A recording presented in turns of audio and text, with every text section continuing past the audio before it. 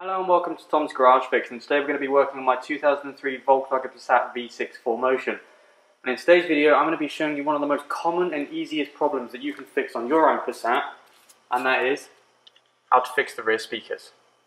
One of the first diagnoses that you can do to realising that your rear speakers don't work is to make sure that your sound system actually works. If your sound system turns on, then you don't need to worry. So we're going to move on to the second problem that it could be causing. We're moving around to the rear of the vehicle now, and on specifically the driver's side. You'll find that the vehicle's subwoofer is located here. This is one of the most common problems on a Volkswagen's sound system to go wrong, and this causes the rear speakers to go all together. If this is working all fine, then that means that there's the third issue, which we're going to move on to now. We're now behind the driver's seat, as you can see, and we're going to take a closer look at this little rubber housing right here. Inside there are wires, one red and one black. They both control the rear speakers, and in some cases if you drive along and they get a little bit loose, they can cause the rear speakers to go bad. We're going to take a look at that now. When you're driving about, the vibrations can easily cause these to move about, jiggle about, and it can cause the rear speakers to completely fail altogether. What you can do is you can go ahead and take off the switches, or you can jiggle them about until they're sort of plugged back in again.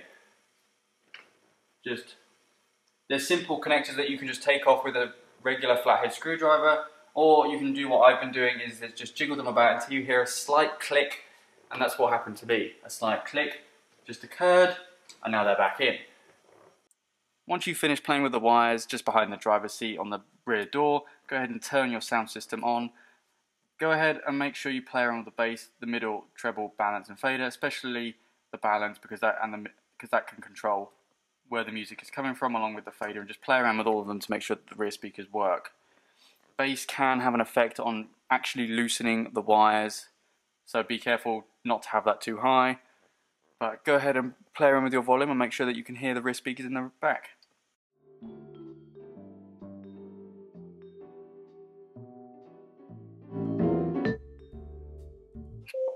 If they do work, then great. You fixed your rear speakers. It's a very cheap, easy, well, it doesn't cost anything at all to fix your rear speakers. I hope this video helped. If it did, make sure to subscribe, give the video a thumbs up, and I'll see you next time. If you liked the video, please go ahead and click the bell button next to the subscribe button so you can keep updated with all my future videos.